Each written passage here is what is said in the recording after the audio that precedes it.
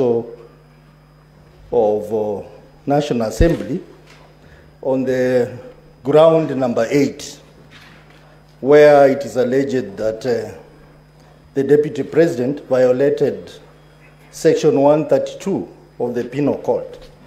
So maybe we can be told a lot more about whether there was any report made to the relevant authorities as far as this charge is concerned. Senator Newton.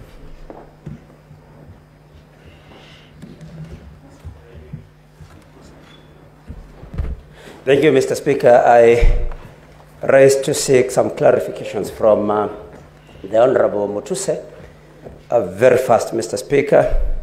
First of all, what led him to, if he did, to think of auditing the wealth of the Deputy President? Was he auditing institutions? And if he was auditing the presidency, would he kindly tell us also about the wealth of the President? Number two, Mr. Speaker, who did this particular motion for Honorable Mutuse?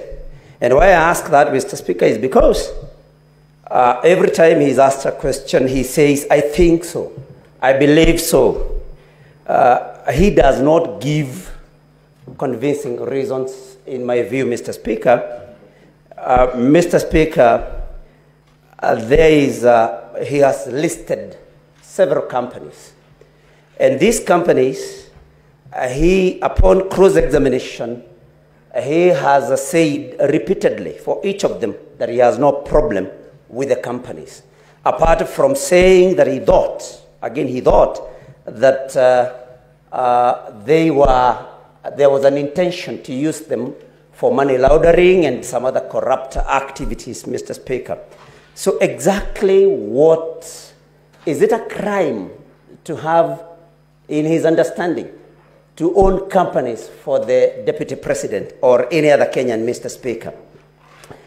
Mr. Speaker, when you look at the affidavit made by one Jomo, Mr. Njomo, about acquisition of Olive Gardens Hotel, with a promise, it is alleged, that the Deputy President would buy the same later.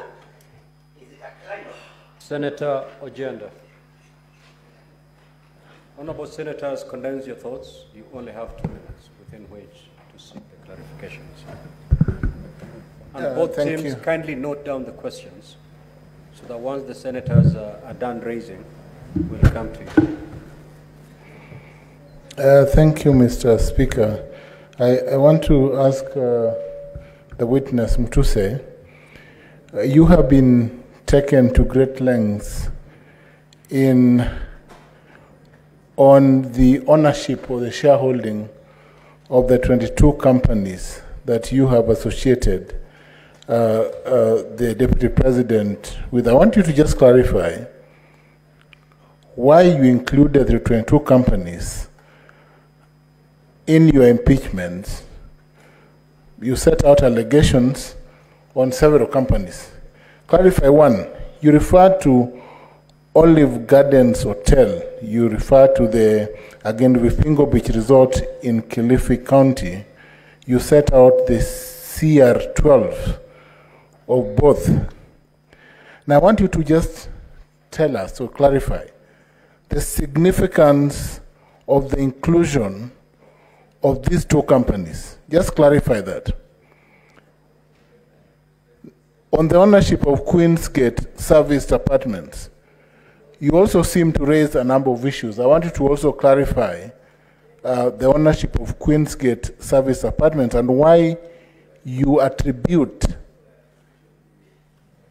the questions. You asked several questions by counsel on Queensgate. I want you to make a clarification.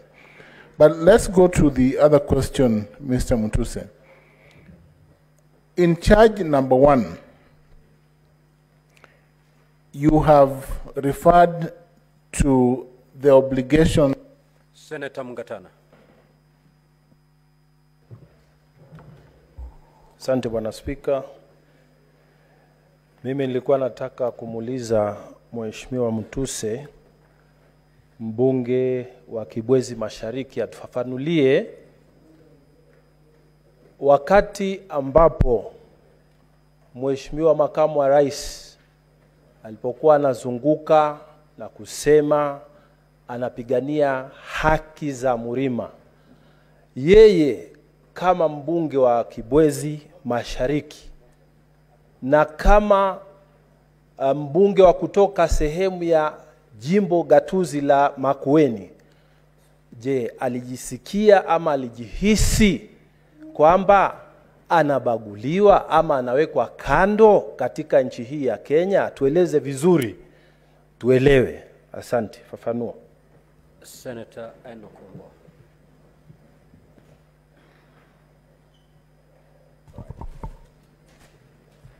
Thank you, Mr. Speaker. Mr. Speaker, I will have two clarifications to seek from Mheshimiwa Mutuse, but because my leader, Senator Governor James Orengo, opened this session with the verse from the Bible, I will also read one from the Bible. The book of Exodus, chapter 23, verse 1. You shall not spread a false report. You shall not join hands with a wicked man to be a malicious witness. That is the Bible. The Mutuse, I want to know from Mr. Mutuse, one, is this impeachment motion really and truly your motion? I ask that question, Mr. Speaker, because on all accounts, the witness is unable to prove anything. Is this your motion, or are you called to just sign a motion, then to come and defend it here? Secondly, in the oath of office for the Deputy President, it is required of him to diligently serve the people of the Republic of Kenya in the office of the Deputy President of the Republic of Kenya. The people that reside in the Mount Kenya region, are Kenyans. What is so wrong with the Deputy President, a state officer, in defending people from a region in this country and then coming to defend other people in Nairobi and other people in other regions? What is so wrong? What is impeachable about that defense? I thank the Speaker. Senator Veronica.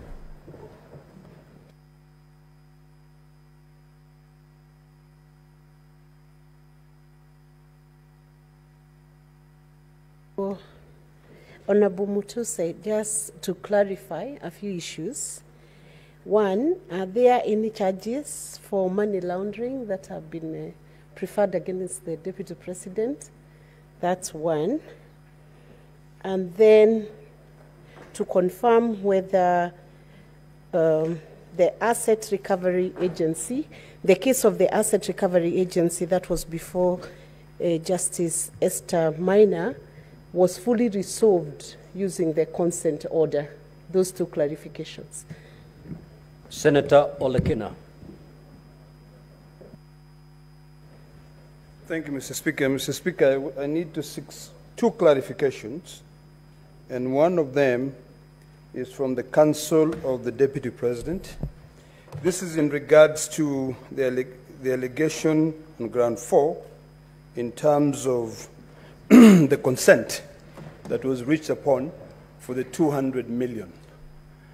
I heard that there was a consent after the Deputy President filed an appeal of the case, which I believe the judgment still stands. Do we have that consent? And in what circumstances led to that consent being agreed upon and the money returned, the 200 million shillings returned to the Deputy President, yet the High Court had already determined that that money were proceeds of corruption? Was it threats? Number two, I'd like to seek some clarification on the concept of shareholding. Is a coalition agreement a company? Is Kenya government a company? Because I was still not very clear about those two issues. Because we've been invited to interpret the coalition agreement of Kenya Kwanza. Yet, every time, based on the evidence presented, all I could hear is the deputy president talking about people. So are people now part of the coalition agreement? And is the coalition agreement a company, or is it a coalition agreement registered with the Register of Political Parties? Senator Meth.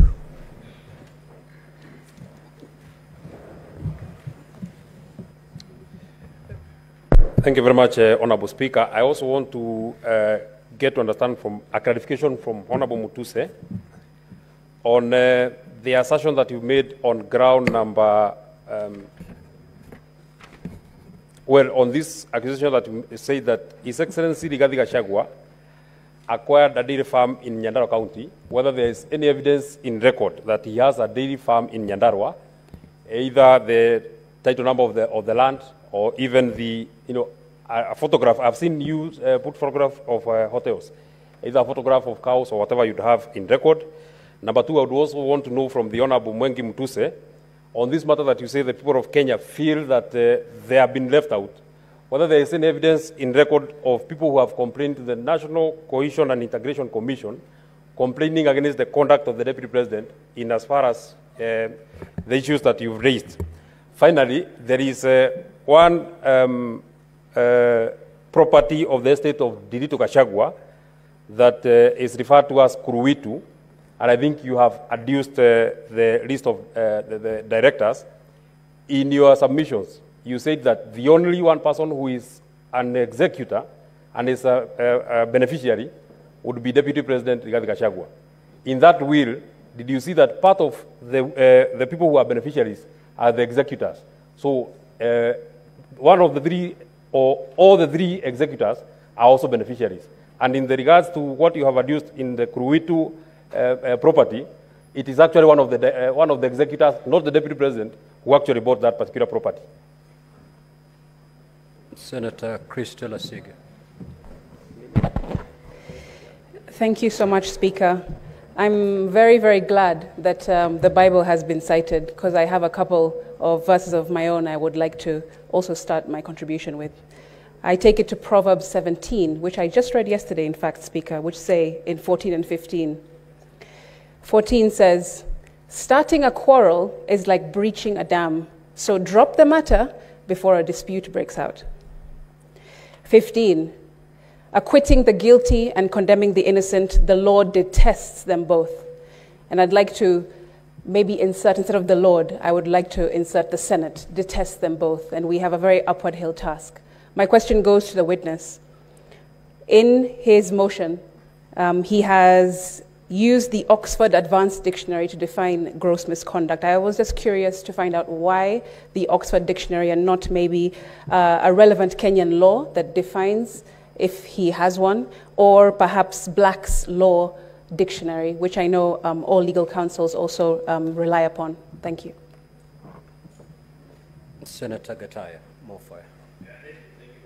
Speaker, I want to seek clarification from the council for the Deputy President. I have seen the photos and utterances for His Excellency the President. I need to get the relationship between what is before us and the President for this matter. So can he please explain what is the relationship between what he has paraded for the President and what is before us as a House?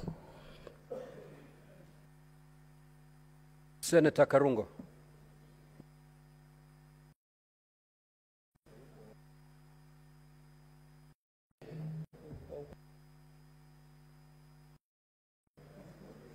Thank you very much, Mr. Speaker. My questions directed to Mheshimiwa Mutuse. Welcome to the Senate, the upper house.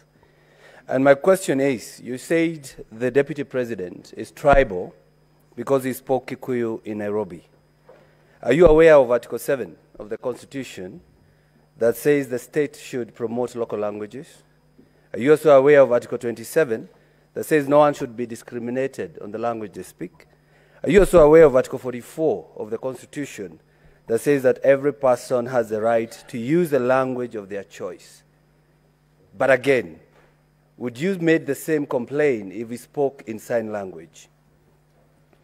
The next question is, the Deputy President has been talking about shares in government, serikali, which we have been shown that the shareholding and the shares were signed by the government officials who are in government.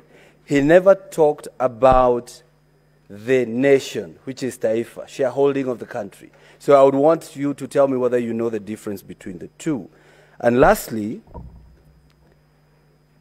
you have given us a lot of documents, even bank statements, and even payment vouchers. I know you as Honorable Member of Parliament, not necessarily a government agency. How did you access these documents? Yet you know the Supreme Court of Kenya has indicated it is wrong to steal evidence or to unlawfully obtain evidence.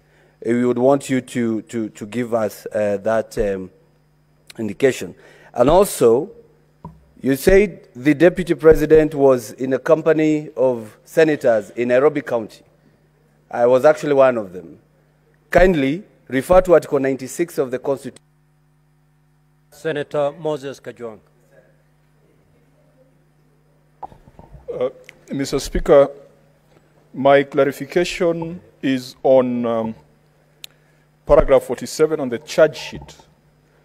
The National Assembly alleges that the Deputy President has several proxy companies, and one of them is Agrobrick Investment Limited. In paragraph 48, the National Assembly alleges that Bhavika Nathalal Hirani is a proxy of His Excellency Rigathi Gachagua. Could the National Assembly provide some evidence, because ground 7 is framed as serious reasons to believe that the Deputy President has committed a crime? Could there be some evidence to convince the House that there could be reasons to believe so? Finally, on paragraph 74, the National Assembly alleges that the Deputy President has openly sabotaged the state's efforts in agriculture. Mr. Speaker, I'm a member of the Agriculture Committee, and I would be interested to get the evidence that there's been connivance, there's been cartelism, and there's been an association between the Deputy President with the cartels that have frustrated the development of the tea sector. Because the tea sector goes beyond the mountain, it goes all the way to Kisii and areas that neighbor Homa Bay County. And finally, which is this cooperative society whose name has been withheld? Could that information be provided to the Senate? Thank you, Mr. Speaker. Senator Robert.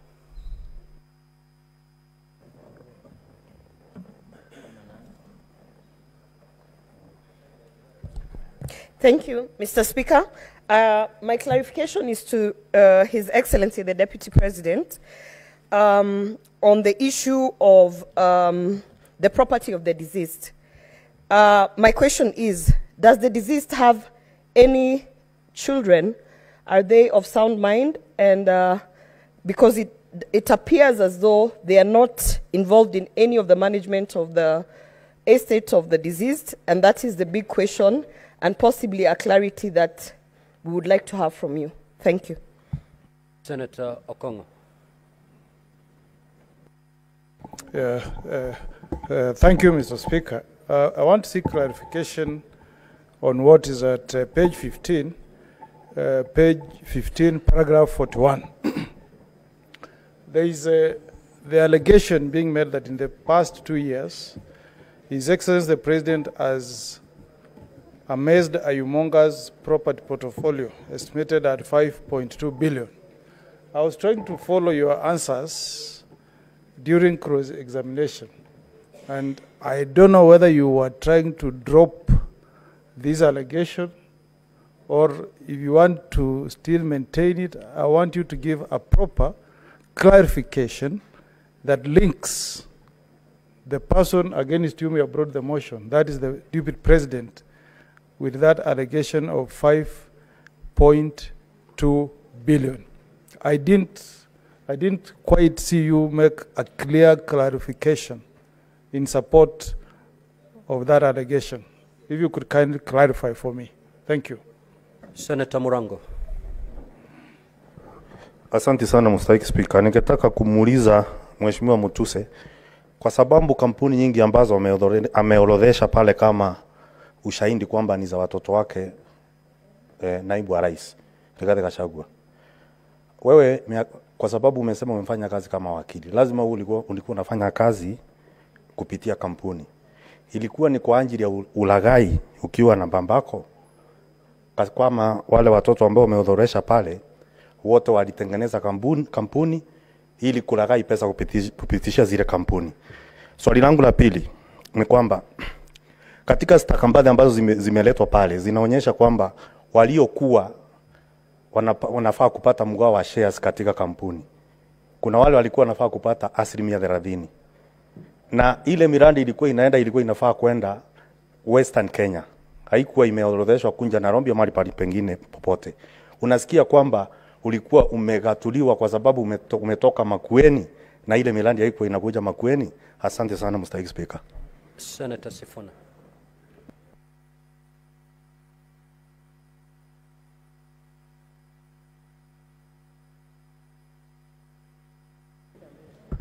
Honorable Speaker, unfortunately I hear that the Bible verses have been exhausted. But I seek a clarification from my friend, Counsel Macharia, who has helped me to understand complex legal issues before. Counsel, because you have presented a coalition agreement to explain this issue of shareholding, where does that coalition agreement leave members of political parties that are not signatories to the Kenya Kwanza agreements?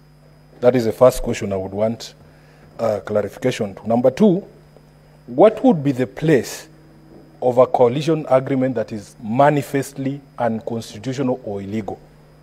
And the page that you referred us to includes securing positions that are supposed to be competitively filled. For instance, the position of permanent secretaries. Is it your position that in fact these advertisements that we see in the newspapers are just a charade to cover up things that have already been concluded in coalition agreements such as the Kenya Kwanza agreement that you have exhibited here? Thank you, Honorable Speaker. Senator Mundege. Asante, Bwana Speaker. Swali langu ni kwa Mheshimiwa Mutuse. Wakati Deputy President kunasemekana aliongea umbaya wa Jaji Maina, ndio tuweze kuangalia kuna njia yoyote, kwa sababu kila mtu ako na uhuru ya kwenda kotini ama kuita wazee ama kutumana. Kuna kitu Jaji Maina alifanya ndio tuweze kuelewa juu ya vile Deputy President aliongea umbaya wa jaji wa huyu jaji. Asante Bwana Speaker. Senator for Kilifi.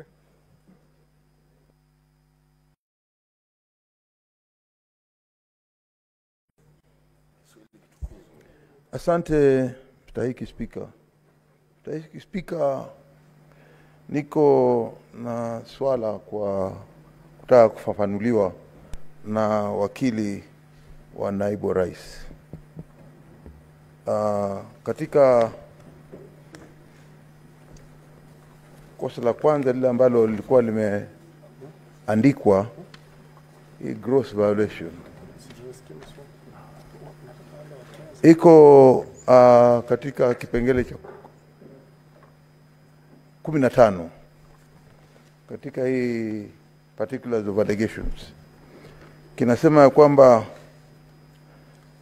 mimi mnajua msimamo wangu ya kwamba watoto wakiwa wengi kuna wale kwanza akuangaliwa, si mnajua? Alafu anaendelea kuongea kwamba chakula iko jikoni karibu kuiva, watoto ni wengi, chakula ni kidogo, iko na watoto ya nyumbani na iko na watoto wa jirani, iko namna hiyo. Nataka afafanue Kiswahili hichi kinamaanisha nini kutoka kwa huyo client wake. Asante Bwana Speaker. Now, honorable senators, allow the parties to respond to those clarifications, starting with the team from the National Assembly, and then we move to the team from the Deputy President. Proceed.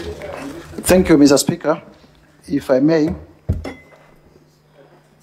the Honorable Senator Ososi had no question directed to me. Senator Nyutu, what led me to audit the wealth of the Deputy President?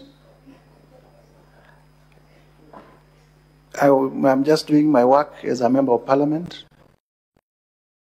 for 94 and 95 of the Constitution. Part of my work is to oversight state officers. The Deputy President is one such state officer. I set myself to draft and present an impeachment motion, and I needed to support that impeachment motion with information. Nothing else. Why didn't I also audit the President? I was not intending to bring an impeachment motion against the President. If in future another member wants to bring an impeachment motion against the President, I believe they will be at liberty to also do their work in the manner they deem. Who did this particular motion? Yours truly speaking before you, Mwengi Mutuse, the Member of Parliament for Kibwezi West, did the particular motion. You have listed several companies. Yes, indeed, we have listed several companies. And just to clarify, there are those companies that I was led by advocates for His Excellency Rigathi'S Gachagua, and I said we have no problem with them. But also, there are companies that we have issues with, and we have stated the companies that we have issues with. And you would know, because you have handled impeachment motions in the past, that just because we do not have an issue with one particular company does not mean that those that have been proved also fall with it. But also importantly, why we listed these companies is also to demonstrate character. Character in the sense that if you have one company that is a construction company, then why do you have three others that are dormant? Why don't you use just that one that is a construction company to do your construction work? So it was also to demonstrate a web, an intricate web of activity to hide and conceal. And that's why we listed those companies. The affidavit of